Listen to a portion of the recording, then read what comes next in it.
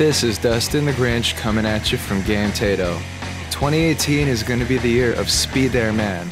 We have Insomniac's exceptional looking game coming at you on the PS4 exclusively and on the Pro. Man, with Negative Man, it looks amazing, man. And the slow motion, all the scenes, the quick time events, everything's going to be amazing.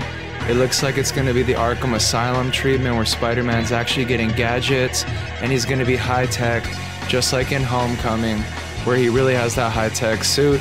I can't wait for Insomniac's game in 2018. It's going to be one of the reasons why I'm so blown away. Now we have Spider-Man in Infinity War. And oh my goodness, I didn't expect to be so hyped for this, but you actually get to see the new suit. And look how good this looks with the glowing eyes, and he's gonna need it because obviously Thanos is kicking his ass in the regular one. Oh my goodness. And Sony Animation Studios, I can't believe what they just brought us here. This looks amazing from the amazing visionary mind of Phil Lord, who brought us Lego Movie. We have an amazing Miles Morales, Spider-Man, multiple interdimensional Spider-Man movie. What a mouthful, I can't believe it.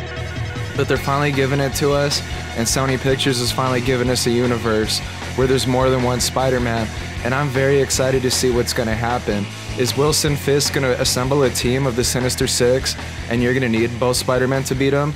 Are we gonna have a Carnage and a Venom? I don't know. The skies are the limit with this franchise. It's gonna be in cinemas December 18th. Thanks for watching Game Tato. Speed There Man, Speed There Man. He does whatever a Speed There Man can.